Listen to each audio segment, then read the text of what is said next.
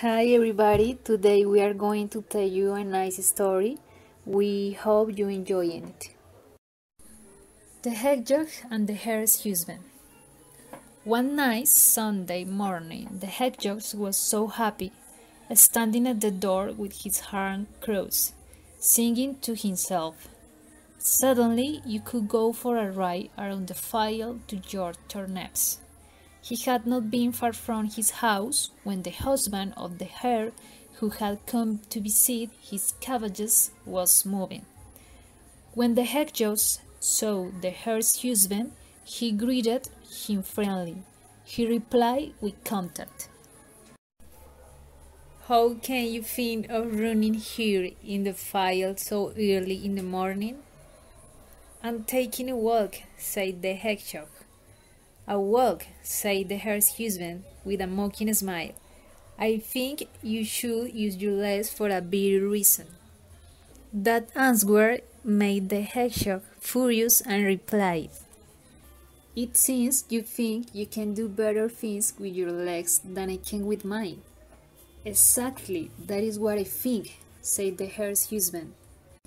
"You have to test that," said the hedgehog. "I bet if we do a race, I will beat you." "That's ridiculous," replied the hare's husband. "You with those short legs, but for my part, I am willing. And what do we bet?" "A gold coin," said the hedgehog. "Done," replied the hare's husband. "Let's get started right away." Oh, said the hedgehog. "There is no such rush. I still haven't had breakfast. I will go home first, had a small breakfast, and in half an hour I will be back in this same place." That agreed, the hedgehog withdrew, and the hare's husband was satisfied with the deal. On the way, the hedgehog thought to himself, "The hare's husband relies on his long legs, but I will find a way to make the best of him. He's very big, but he's a very naive guy, and he's going to pay for that he has said." Thus, when the hedgehog arrived at his house, he said to his wife, "Wife, dress quickly like me. You must go to the field with me. I've made a bet with the hare's husband for a gold coin. I'm going to have a career with him, and you must be present."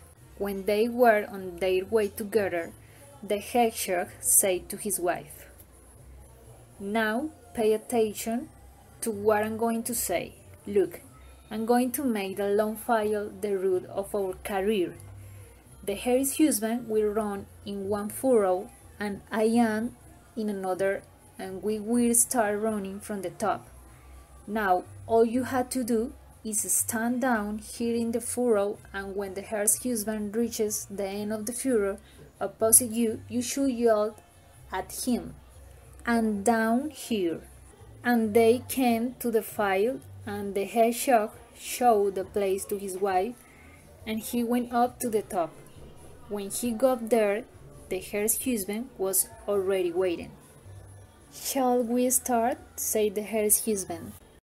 And saying it, they placed themselves in their positions. The hedgehog counted, 1, 2, 3, get out. And they let themselves go downhill like fireballs. However, the hedgehog only ran about 10 steps and stopped, and stood still there. When the hare's husband came rushing to the bottom of the field, the hedgehog's wife yelled at him, "And here." The hare's husband was astonished and did not understand an iota, not thinking that no other than the hedgehog was the one who called him, since the hedgehog's wife looked exactly like the hedgehog.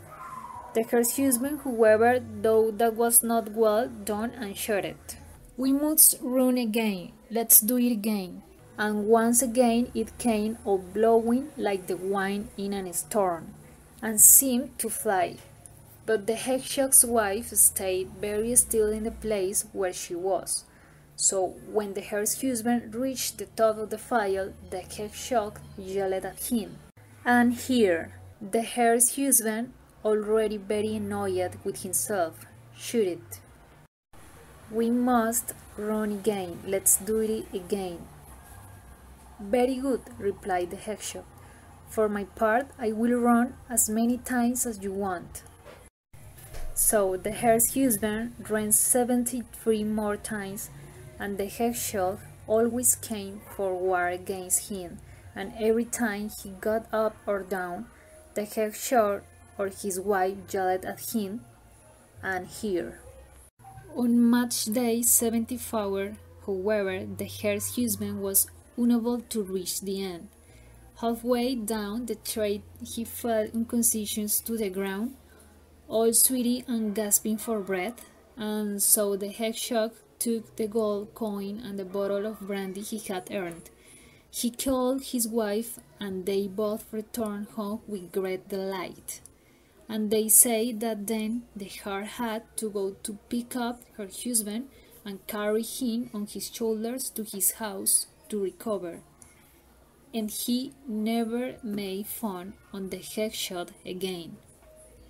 This is how it happened when the hedgehog ran the hare's husband so many times until he was exhausted and passed out in the furrow.